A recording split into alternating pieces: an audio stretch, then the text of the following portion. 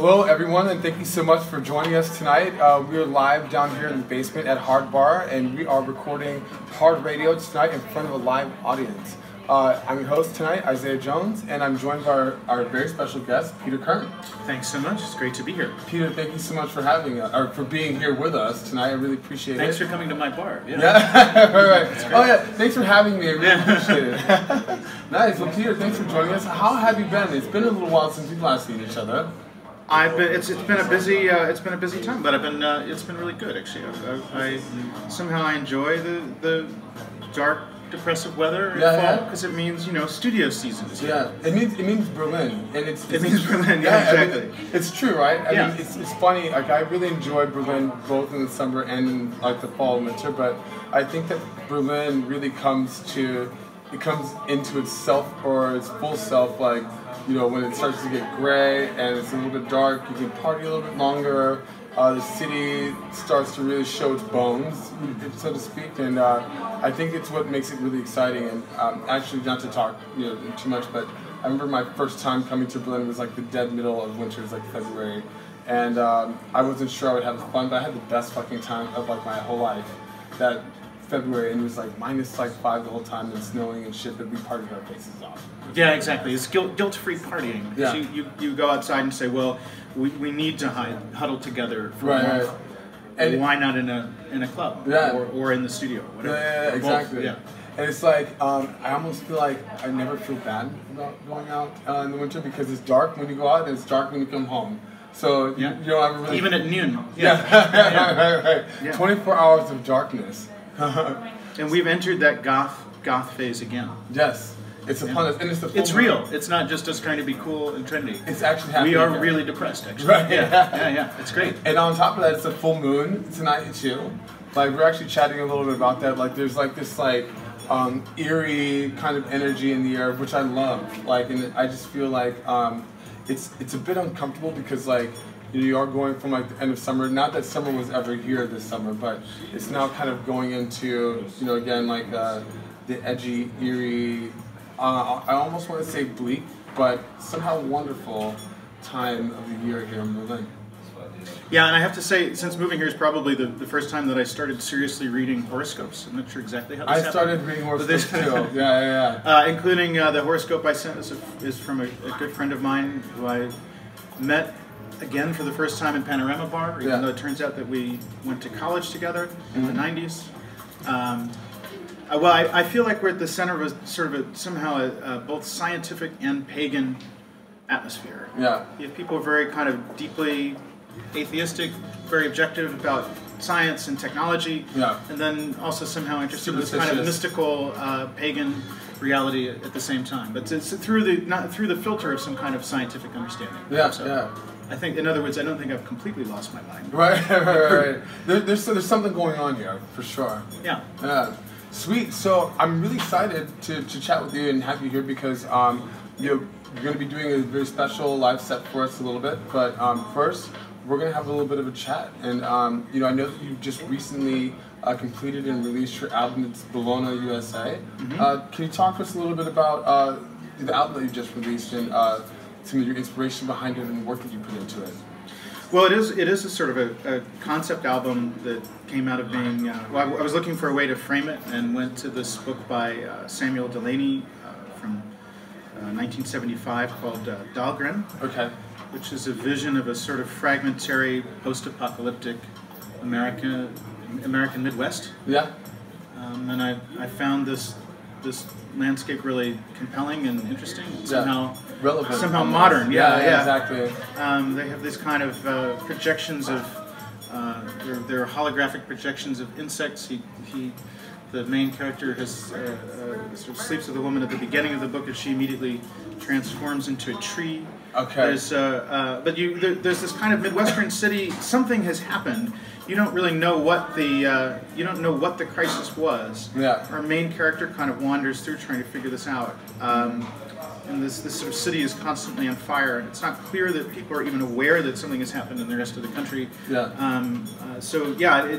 did have this sort of relevance. Now I'm making this sound like a really kind of depressive ambient record, but somehow this also said techno to me. Yeah.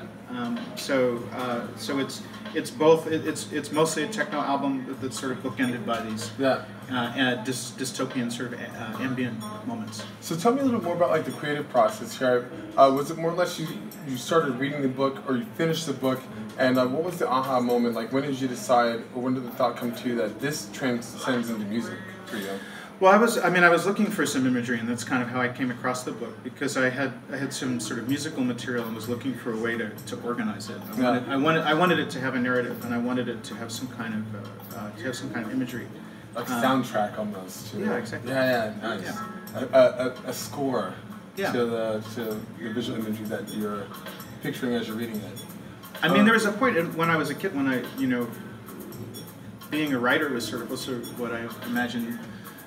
Wanting to do as well as being a musician. So I think, especially if you've been kind of lost in the world of music, which is very abstract and you kind of don't know which direction it's meant to go, there's something really useful about bringing it back to some kind of narrative or structure or image. Yeah, awesome. And I was reading also somewhere that this album, you've got plans for it to actually have some visual elements to it in the future. Am I right about that? Yeah. No, I've begun the process of turning this into an AV show. Okay. I really like. I really like going out and seeing audiovisual performance. And, and I like doing it myself. And so I wanted to create a visual world for it as well. Okay, awesome. We'll see how that. I shouldn't have mentioned that. Well, it's good. I mean, so some people are smart and don't out of the bag. No. I mean, some people are smart and don't talk about things while they're working on them. I'm always the person who talks about stuff while I'm working on it. Okay. But, I mean, I think that actually helps you bring it into fruition and actually hold you accountable for making it happen, right? Yeah, because exactly. if you're like, oh, I'm going to do this, and then nobody's there to like check you. Well, we're all listening, and so we're going to be looking for it. Yeah, that's what my grandmother would do. Working on when I was working on stuff, she would always ask if it's finished. Yeah. So if I need to get this done, I can. If you need me to check up on you in 3 months, I'll set like an alarm, like a deadline, and be like, hey, is it done? Is it done yet? Yeah. I'll tell your grandmother. Yeah. Yeah, sweet. So talk to me a little bit more about like the tracks that you put on this like album. I mean, are there any in particular that are your favorite or that you found to be most connected to? Like, what are you most excited about with this project? Well, I mean, I kind of like all of them. What I've discovered is, because they go in some different directions and other people have some different favorites, which is convenient. Yeah. I mean, there's some different kind of rhythmic motivations behind some of them. There are these tracks that are kind of more ambient, but even the ambient tracks, they're all kind of coming from some of the same musical materials. They're just sort of deployed differently. So these ambient bookends are all kind of reconstituted from bits and pieces of the dance tracks. Okay, awesome. And I'm really curious, to sort of like hear or learn a bit more about, as an artist, like what your sort of musical journey looks like. And I was curious to know, like, how would you say that this, new album is different from some of the work that you've done before in the past? Well, I worked on this one a lot. Okay. I think that was the. I think there's some stuff that I do that kind of I throw out there very quickly, and this I really worked and reworked and redid, and a lot of stuff began as a live jam or something. It was part of a live show, and then I went back and redid it, and then. The thing that really made it come together was I got to work with Lars Hemmerling, who did all of the mixing, and I'd never worked that way before, and it was really a terrific luxury to have somebody who could listen to them from a different perspective, and kind of shape them in a different way. So, and I think that Lars has some kind of training in this, and I think that he also kind of sorted out a lot of these sort of complicated percussion instrumentation ideas, so that the way that he hears them in space sound a bit like you've actually recorded a band or recorded real instruments, even though they're all imaginary and they all come from inside the box. Yeah, sweet. So speaking of Lars you worked with, I'm really curious, like, are there any other artists or people in space right now that you really enjoy that have really great music out, or that you found to be inspirational to you? Absolutely. I'm I'm really lucky to share a studio with Jamaica Souk. Oh, cool, nice. We don't see each other musically as much as we should because we share a studio, which means that we have to kind of not be there at the same time. Exactly. But yeah, I'm really a fan of Jamaica's music. It's also really nice to see how her work has evolved, really how she's kind of matured as a musician, as a producer. I think the stuff that she's doing now sounds very different than the stuff even when I met her a couple of years ago. Okay. So that's been exciting. Great. Do you have any musical inspirations from earlier in your life, like as a kid that have sort This of would be a long interview. I mean, yeah, absolutely. I mean, tons and tons of people, because I came from a classical music background. Okay. I was a musical theater fan for a long time. Okay. So actually, if you go into nice. if you go into Schwutz, this club, there's a line. Schwutz. Yeah, I was really excited to see this line from not from the Birdcage. That's the film from the Cage on the wall. So I mean, for some brief period of time, I got weirdly obsessed with musical theater. Yeah. And then somehow I had to get over that. But no, I came from classical music. Over musical theater. There's always been It's great. always there. Yeah. Yeah. But no, I mean, I came from this concert music background, experimental music background. I still love going back to that. I think techno kind of sounds like some kind of experimental music. It does. You know? I think at one point it was experimental because like techno in comparison to many other genres is relatively new. So I think that like with any new genre it had to be experimental at some point, right? Well, and I mean it was an experimental. I mean, sort of as it evolves in the States, and also as it kind of evolves out of industrial music in Germany, in each of those threads. And where you find it now, it's an experimental form of music that can also be a folk music. So, I mean, unlike this kind of classical world that I came from, and it's not something that's sort of often some kind of elite electronic sound facility in Paris or something. Right. It was something that people were able to kind of get access to very easily. And as I think as we see this spread through more and more communities now, it still has that kind of value for people. Do you play any instruments? Or what instruments? I play the piano. Oh, really? Okay, nice. Yeah, I still go back to the piano a lot of the time. Nice. So, and then I did since I still sing, I didn't sing on this record. I've never heard you sing before. But there's singing. Give us a few bars. There's singing snuck. I've snuck singing into other tracks. Okay, nice.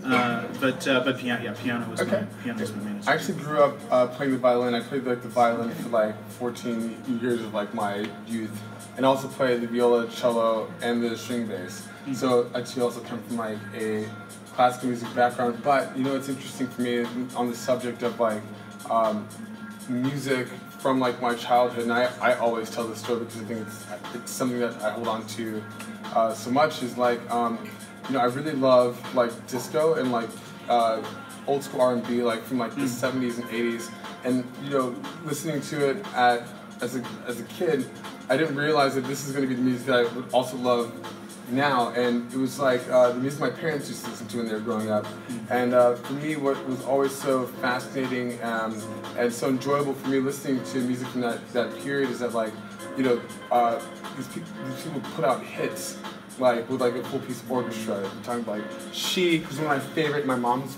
favorite, and Patrice Rushen, she's fucking amazing, and Earth, Wind and Fire, like I mean like you're dancing to this stuff, and like when they're making it, like they've got like 100 people, these lush instrumentations. Yeah. So I feel that too. I think even if the instrumentation's all electronic, you hope that it has some of that quality. I think the quality of listening. So it might not literally be those things. But the kind of color of the instruments and positioning, spacing, mixing. That stuff is still there. Sweet. So really quick, I want also our listeners and people joining us tonight to get a chance to know a little bit more about you. You're from Kentucky, right? I'm from Kentucky, that's right. Sweet. So how long have you been in Berlin, and what brought you here in the first place? I mean, it's been 6 years. I really came here. I didn't honestly expect the hype around the city to be as big as it has become. It's amazing, isn't it? I came here for kind of music nerd reasons, which was the thing that brought me back was really Ableton and Native Instruments and all of the kind of smaller inventors and instrument makers. The chance to be kind of at the center of that was why I kept coming here. Yeah, sweet. Now there's this kind of cultural phenomenon of the rest of the city. Yeah. It's but you know, it's really great when I do run into people from Kentucky or from my part of the world. So last weekend, speaking of musical inspirations, last weekend I got to go hear Non-Compliant in Berghain. I was also there. She comes from right across the Ohio River. This weekend, another Kentuckian Black Madonna is playing, and it's hard for me to express to these people how nice it is sometimes to have that connection, to see people like that playing in this house. Unlikely place to bump into people from home here in Berlin doing the things they're doing. Yeah, absolutely. Yeah. Sweet. Well, I know that you've got like some amazing music for us. Hopefully. We're really... It'll be improvised, so I don't know exactly what it's going to sound like. We're going to, I'm actually really going to play it and see how I feel and see what comes out. We're going to give it a go. Well, Peter, thank you so much for joining us and being here down in the basement at HRD BAR. Looking forward to see what you have for us up your sleeve. And thank you all for joining us as well. Please stay tuned because Peter is about to bring the house down. So, hopefully. Yes. Cool. Peter, Thanks so much. Yes. Pleasure.